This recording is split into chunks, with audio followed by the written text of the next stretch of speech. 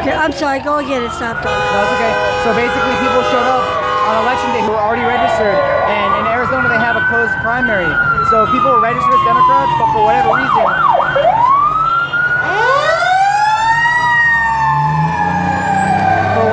whether there was an error in the system or whether there was actual voter fraud, people were misproperly registered in the system as independent or Republican, and they could not vote for their desired candidate.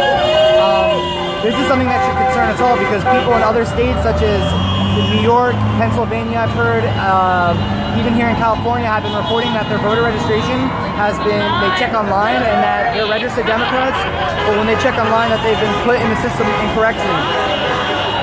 This is, I believe, voter fraud.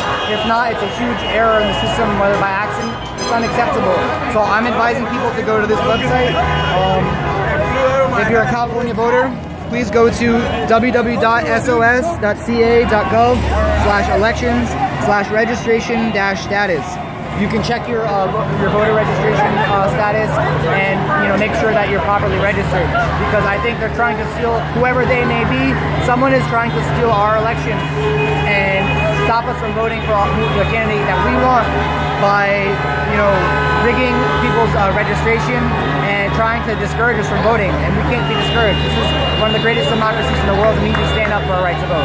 This should matter to all of us, whether we're Republican, Democrat, Hillary supporter, Bernie supporter, Trump supporter. We all should care about this. And who am I speaking with today, Spuddy? My name is Jacob.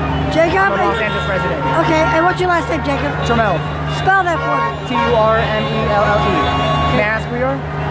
I am Karen with Hollywood Happenings. Hollywood Happenings. Yeah.